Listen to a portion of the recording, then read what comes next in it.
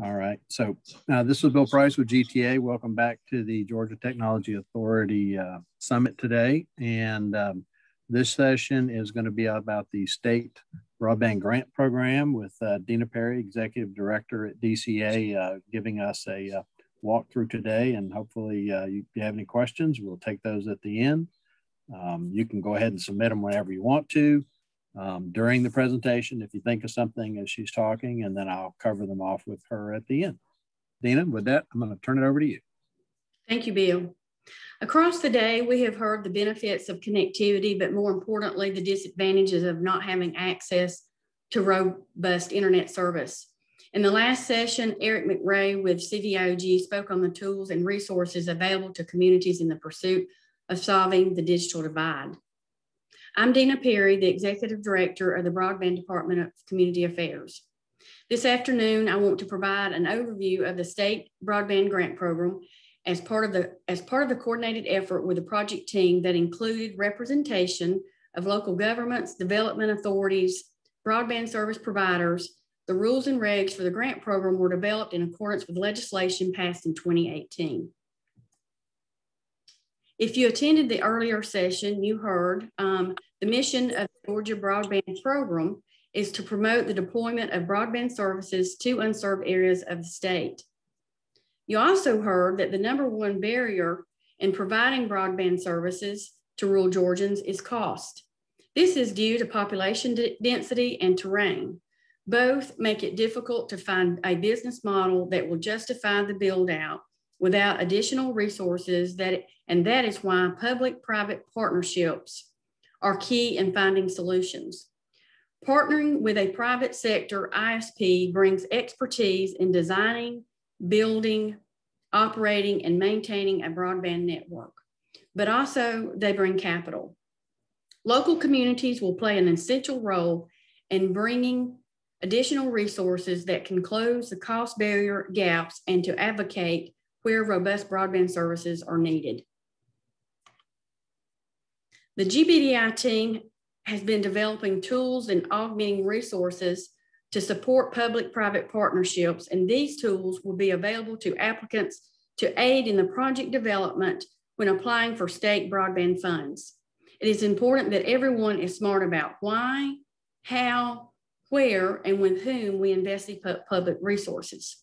The Georgia Broadband resources and tools can be used for identifying unserved locations for project area development and identifying and qualifying partners. Funding broadband has been a top priority for the governor and for the General Assembly. The state appropriated $30 million collectively for Y21 and Y22 budgets for broadband grants to the One Georgia eligible communities. The state broadband grants are designed to encourage broadband investment in unserved areas of the state. Public financial support is made available in the form of competitive grants for projects that will deploy quality, high-speed internet service. These grants are intended to defray the cost of capital investment, funding such activities as installation and expansion of required facilities equipment. The program is designed on 3 principles: maximizing the number of served locations, maximizing public investment, and minimizing risk. It is governed by the One Georgia Authority, so it is much like other infrastructure construction projects. However, the design and build and operations of broadband networks is very complex and needs expertise. Key differences in a broadband infrastructure project versus other One Georgia infrastructure is the need for a qualified ISP partner and identifying specific unserved areas eligible for funding, as well as the unserved locations. So who may apply? Eligible local governments and authorities who are qualified, who have partnered with a qualified broadband provider may apply for funds, which will be awarded through a competitive process. Any public authority or unit of local government in a One Georgia eligible or conditionally eligible county may apply for grant funding. Applicants must partner with a qualified provider partner to deliver proposed services. How is a private provider partner selected? A qualified provider partner can be selected two ways: through an approved provider list or through a local procurement process. The approved provider list will be developed through what is going on currently, and it is a statewide RFP, a solicitation that interested providers can participate in. The end results after the qualifications will be a list of approved providers that local governments can select from to immediately partner with to develop and design projects. They may also use their local procurement processes, which would be a competitive bidding process and just following your own guidelines. If you are a local government with an existing broadband network that offers broadband services to end users, both residential and business, and plan to extend a network, you too are eligible to apply for the unserved areas for the state funding.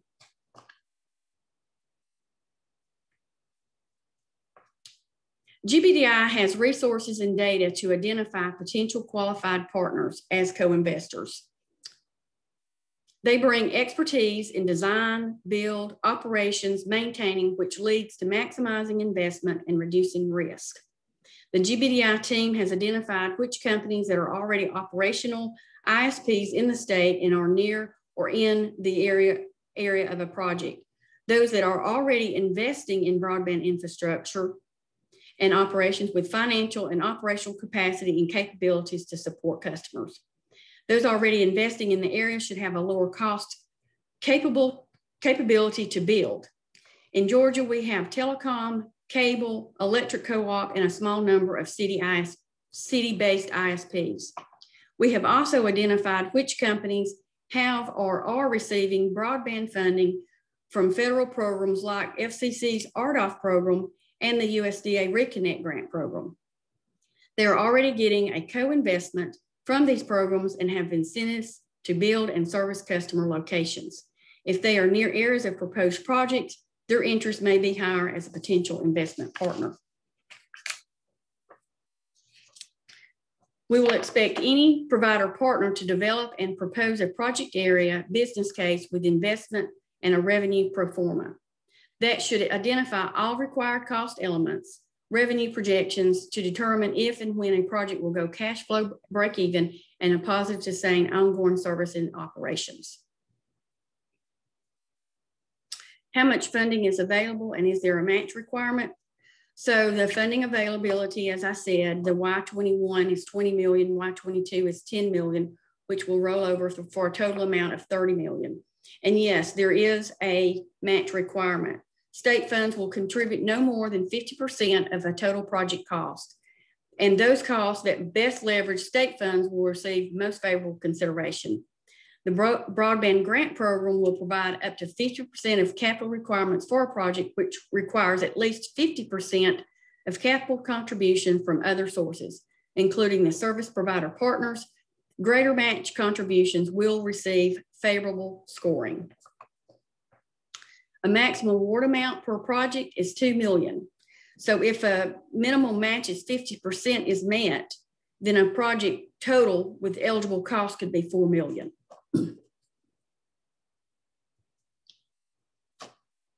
Which geographic areas are eligible for funding? Any unserved census block as determined by the Georgia Broadband Availability Map that is located in an eligible or conditionally eligible one Georgia county, not already included in USDA or RDOF funding, is eligible to be included in a grant application.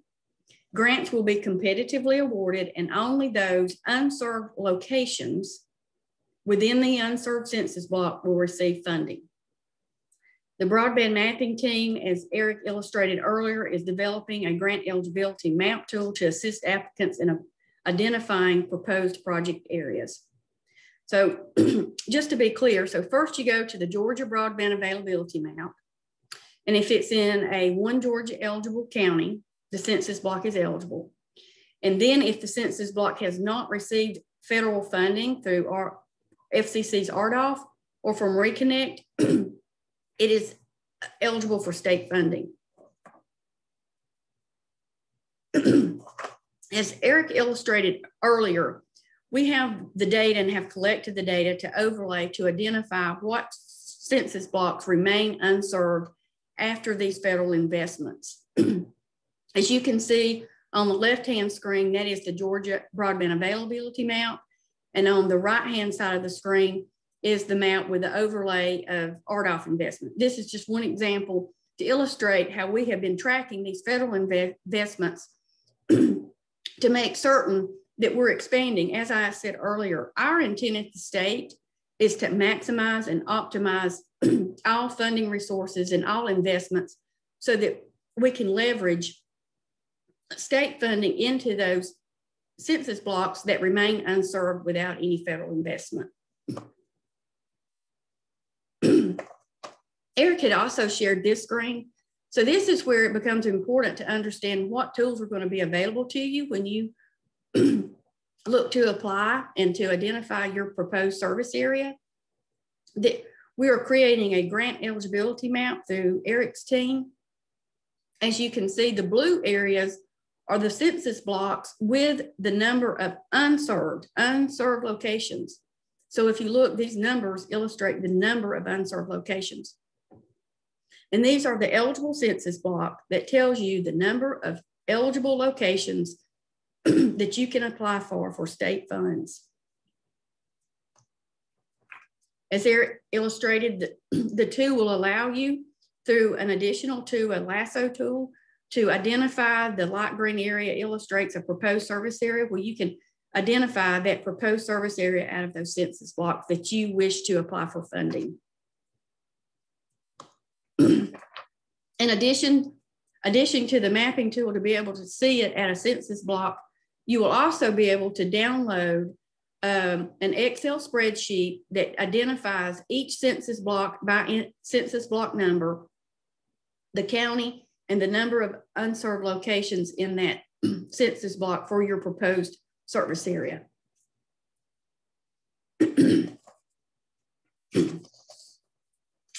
In addition to considerations for broadband funding, broadband ready communities will also play a role. So if you, to illustrate community readiness, we will look for the broadband ready community designation. Many cities and counties have applied and are currently designated. We continue to get applications for that. So if you are interested in applying for that designation, number one, you are a community that has identified unserved areas through the Georgia broadband availability amount. You wish and have a desire and interest in expanding broadband services to those unserved areas. You have adopted a local comprehensive plan that includes a broadband element. And then you have also adopted a model ordinance. All the information on how to apply and what the model ordinance is, a template of that model ordinance can be found on the broadband website. I do want to emphasize, you do not, and I want to repeat, you do not have to be a broadband ready community in order to apply. You can apply without the designation. The designation does, however, give you priority points in the evaluation in the scoring process. So just to go over the key areas that the evaluation criteria will be considered, as I mentioned earlier, unserved locations. So eligible applicant, unserved locations, unserved locations, identify whether it's residential or if it's economic, which would be industrial parks, businesses, and those type facilities. A qualified broadband provider partner. As I said earlier, you can select that either through selecting it from the approved provider list or through your own local procurement process that is through a bidding process that follows your own procurement guidelines. Project capital cost. So as we mentioned earlier, we do have the tools to evaluate the reasonableness of the cost per location that is proposed in the project. So what does that look like? So you have an engineered design of your proposed project area with a cost associated to build out those specific unserved locations. And we'll evaluate that cost against our statewide model. It is intended that in order to maximize investments, that those projects that are leveraging existing infrastructure would have a lower cost per location, therefore would be more competitive in an application. And then also capital contribution, as I said earlier, the minimum match is 50%, but if the contribution comes in higher, those two will lend priority points for those higher investments. And then lastly, as I mentioned on the previous slide, is the community preparedness and the broadband ready designation. So these are the areas of evaluation and the criteria for what we will be scoring applications. So how do you apply? DCA is creating an online portal on our website. There will be links to that on the Georgia Broadband Deployment Initiative website. There will be two processes. First, there is a pre-app that you will go through, and then those who are successful through the pre-app process will be notified to move on to a full application. We will soon be releasing the NOFA that will indicate when that application is available and where and when the window opens. We anticipate accepting applications this summer. And on a final remark, we have talked across the day, and certainly there are multiple opportunities funding beyond the statewide program. So as you consider broadband infrastructure projects, regardless of the funding source, we also consider utilizing the broadband resources to guide investment decisions that maximize taxpayer dollars. Some upcoming events. We are holding a series of regional workshops beginning on May 13th that will run through the 20th.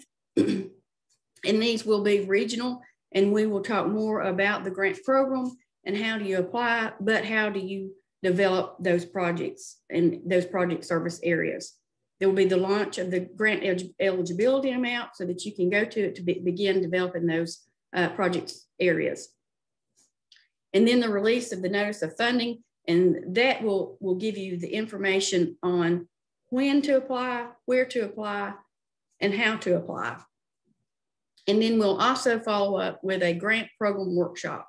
The grant program workshop will be very specific to actually how do you go into the online portal and submit an application. For information on anything that we have discussed in this last portion of the grant program, please contact any of the ones on the screen. For general questions, you can use the local government assistance.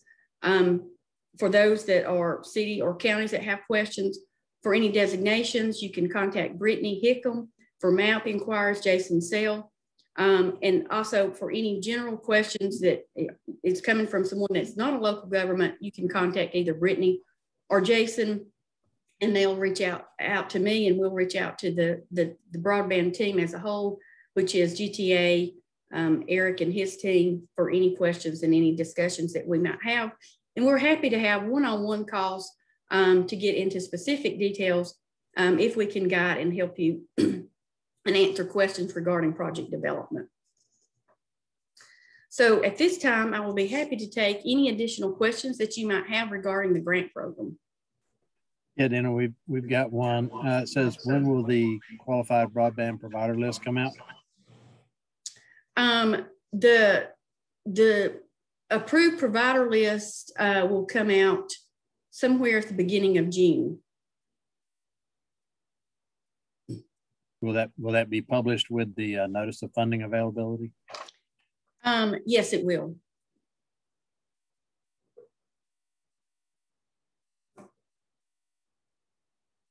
Any other questions? Well, let's give them a minute. They're probably thinking about it. I know that we had in the last session with Eric with the mapping and data, we had questions that really kind of spilled over into the grant program. So maybe we have answered some of those, but happy to take any additional questions that anybody may have.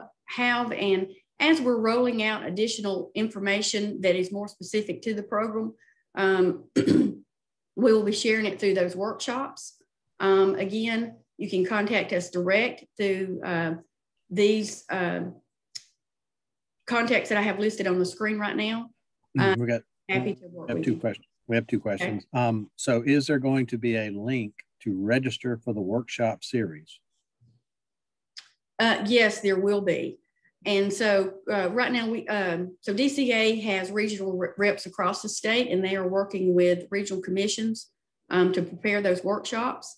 And they will share the registration and the contact information will go out through our regional reps and our regional commissions. Another question: if a provider is not on the first provider list, right? Can they get on the list later?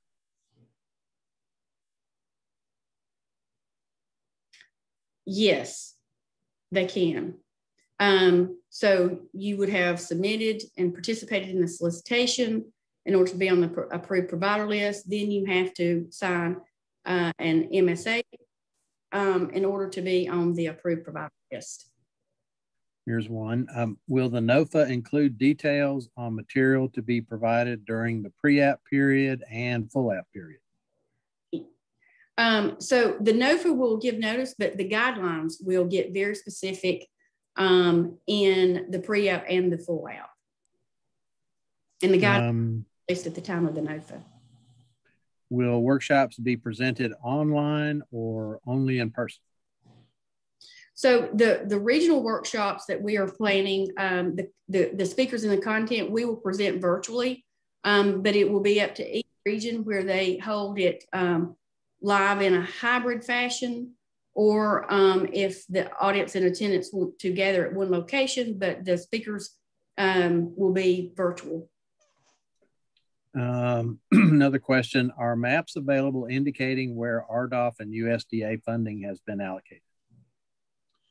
We currently do not have a public publication of those RDOF funded areas. One of the reasons why is that phase 1 RDOF is not complete, meaning that there is another step, which they call it and refer to as a long form. So that could change. And so we don't want to get out ahead with a publication until we know, in fact, they're specific and there's a commitment to serve those locations. Somebody put in the question the link to the Region 11 workshop on May 13th. Deana, you want me to put that in the chat? Yes, please. If I can do that. Yep, looks like. There we go. Okay, got that one. Kimberly says Region 11 workshop is a hybrid, virtual or in person at SGRC offices in Valdosta and Waycross. Does that sound right? That's great. Okay. Another question. When my organization submitted to be on the approved provider list, we registered but did not do more than that. You mentioned there were succeeding steps. Was that something prompted or something else? Well, if you registered in the state vendor bid system, as the instructions said, then you should have received notices from the bid system about the RFP and all the RFP materials for you to have participated and submitted during the RFP. I think that's the right answer for that. Mm-hmm.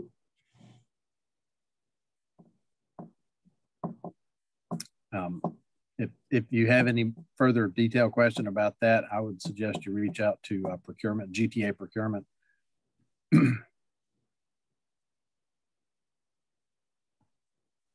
Right.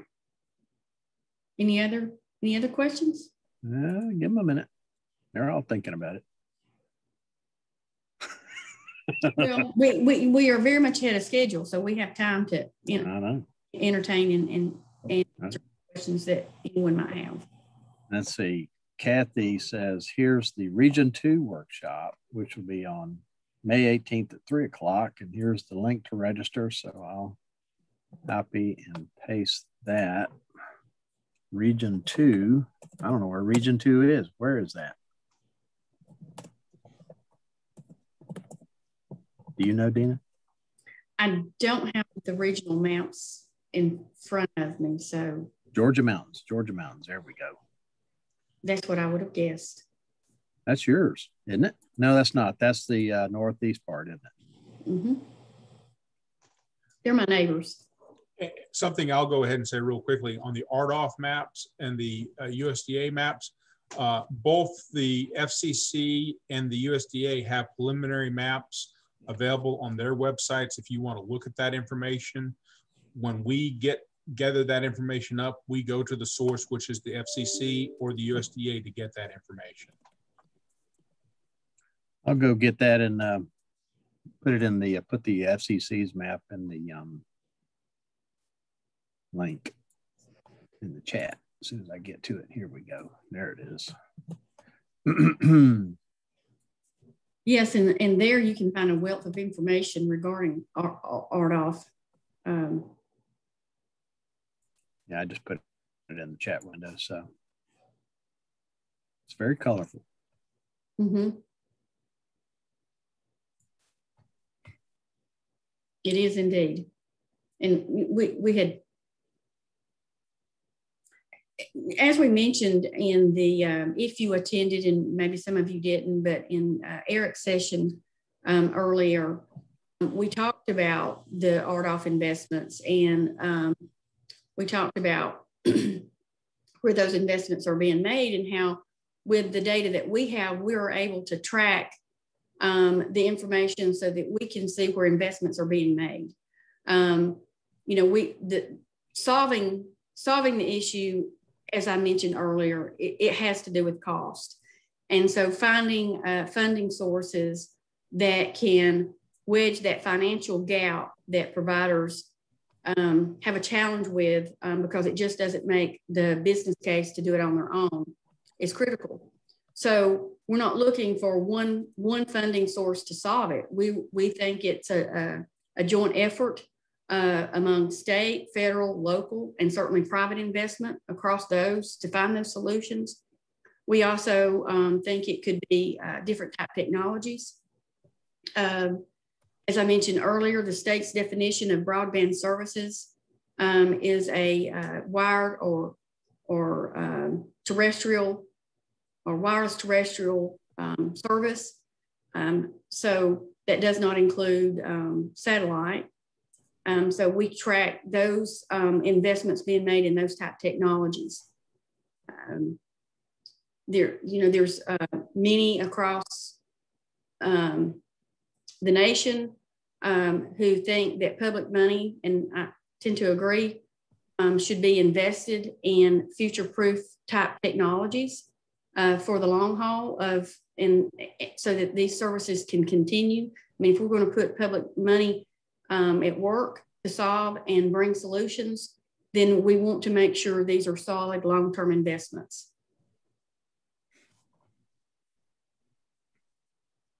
So Deana, any sense of or any timeline when we might see the NOFA come out? Summer, fall?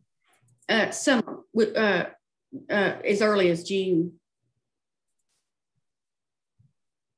So just around the corner.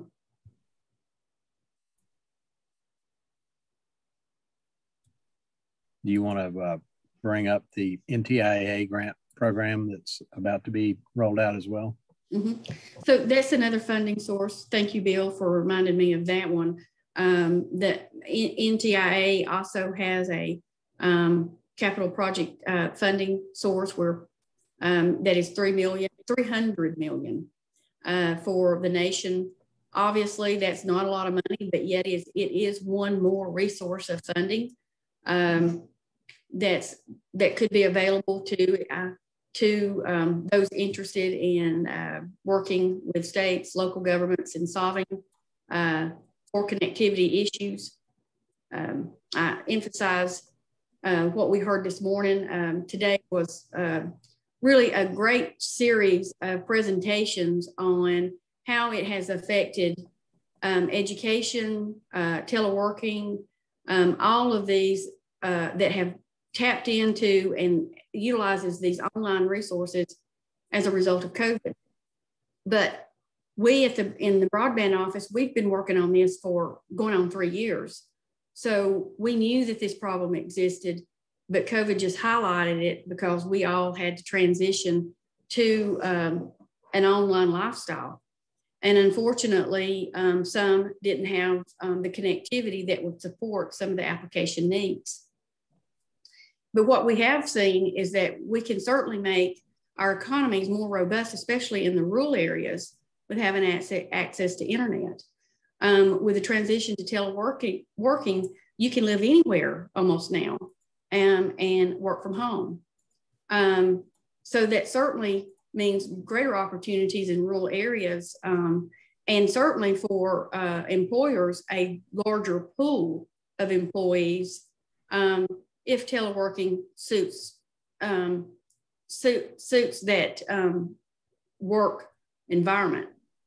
So many had talked about earlier in the earlier presentations how yes, all of this was in response to COVID, but there's so many practices that are really good practices that will go on and will be implemented moving forward and will really change the way that we do a lot of things different. We heard certainly from education how things that they have done in response to COVID will continue because they have found ways that they have worked well. Obviously, it's not the only answer. And we talked about education, teleworking. Telehealth is definitely another area that stands to benefit from robust internet service in rural areas. More and more we're seeing where hospitals and medical facilities are closing and limiting the resources available to the residents of those communities. Well, now with the opportunity for telemedicine, you can bring services to someone rather than that person having to go out and seek those services. Way before COVID, we had issues with healthcare where people were homebound. And so we were trying to find ways, and really it had to do with transporting those patients to the medical facilities for treatments. Well, now we can bring those services to them through telemedicine, which was always there, but now we're just learning more and more just how many tools are available to us for that. Any other questions? Yep. Do the GBDI program rules allow for the community to transfer the assets to the provider at some point in the future? So, as I mentioned earlier, it's governed by One Georgia. So it's the program is going to be very similar to other infrastructure projects where there is a short-term lease agreement between the provider partner and the applicant with the transfer of assets at a later time, transfer of ownership at a later time in the short term, which is probably 5 to 7 years.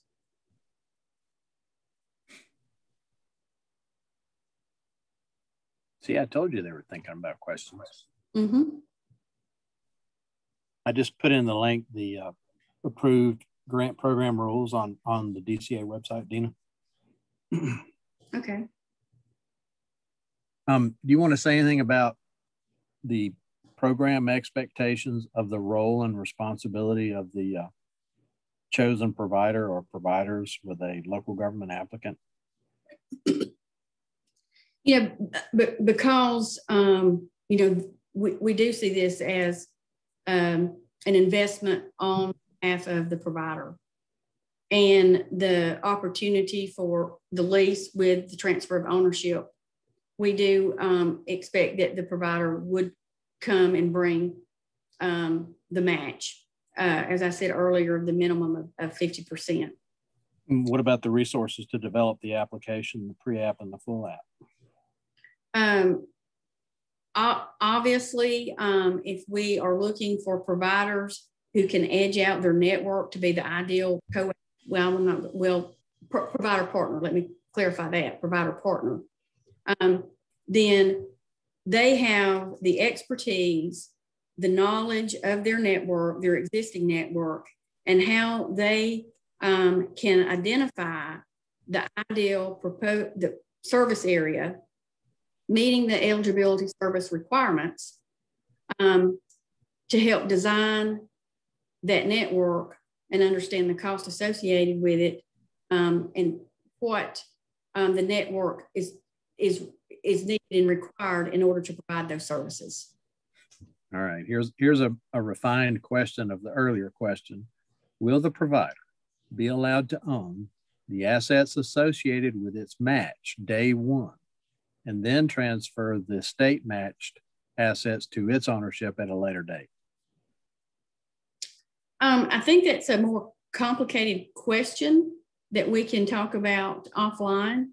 So you say at the beginning, what does the beginning mean?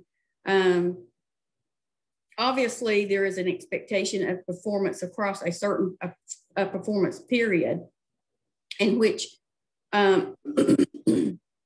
initially it is expected that there would be a lease agreement with the ownership of assets transferring at the end of that lease agreement, which, as I've explained before, is a short-term lease across the closeout or performance period, which is 5 to 7 years.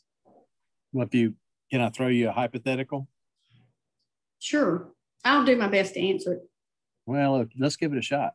So okay. You have a project and it proposes to build out 500 miles of fiber, right? To do fiber to the home, right? So you have cable as an eligible capital cost and you have electronics, right?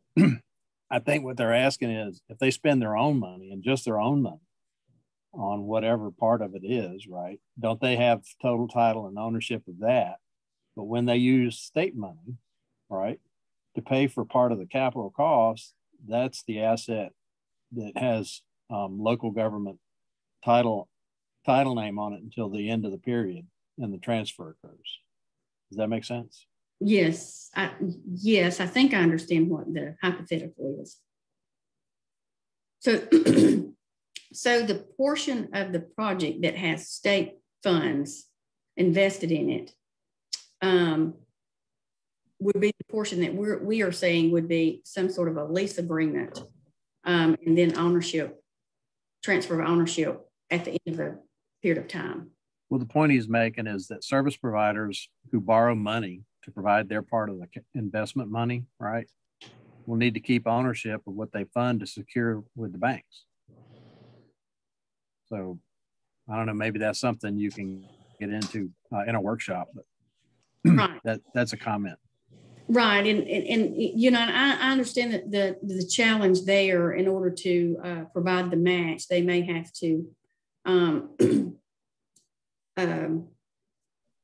borrow the money. And in order to borrow the money, they have to have title. So I understand there could be some challenges with that. So we can talk about that offline.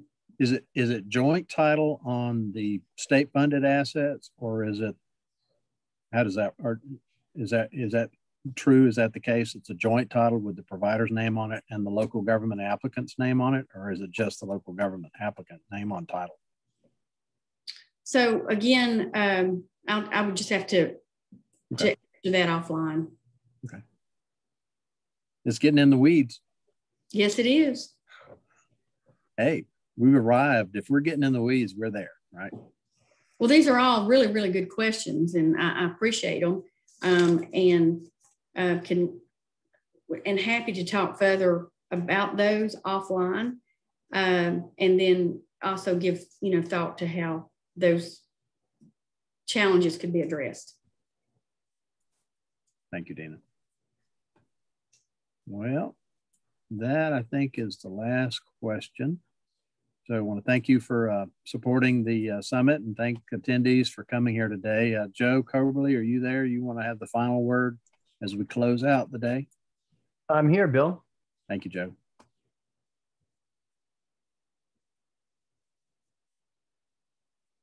Well, that's it for our GTA Technology Summit for 2021. Thanks, Bill and Deana, for closing it up. And I want to thank everyone there for taking time out of your busy schedule to join us. I'm Joe Coberly with GTA. We'd like to hear your comments, so shoot me an email. If you've got something, I'll put it in the chat box down there. I want to thank our sponsors, Merlin. They do modeling of digital expertise and Compliance Point cybersecurity services for their support and the great information they brought. I want to say thanks. I'm going to say thanks to a lot of folks here. So I'll try to do it fast, like an award ceremony or something. But thanks to DCA Commissioner Nunn for kicking it off today. Thanks to Georgia's CIO and GTA Executive Director Calvin Rhodes for kicking it off yesterday and for all the guidance with the summit.